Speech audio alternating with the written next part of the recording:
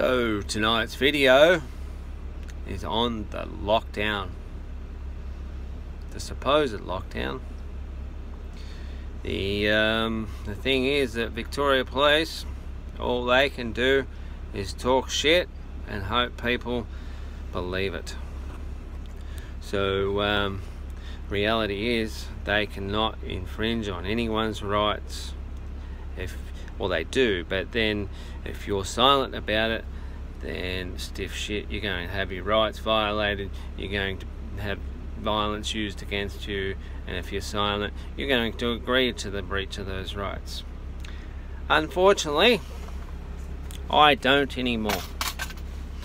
I stand really, really hard on my rights.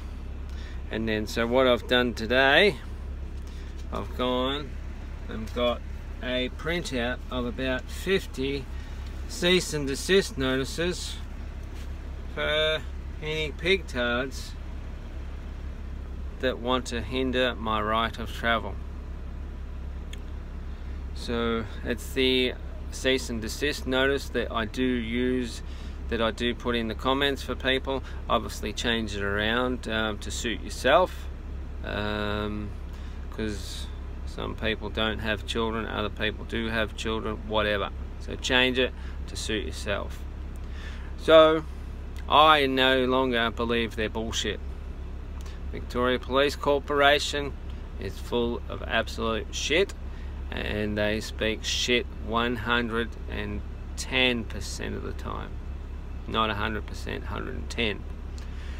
So obviously we're going to have some interesting videos come up in the next few weeks, and Victoria Police are going to cop some legal service documents, and it'll be interesting. They'll have a few Supreme Court will be busy for the next 20 years just dealing with the Victoria Police. Anyway, good luck to the pigtards. Cheers!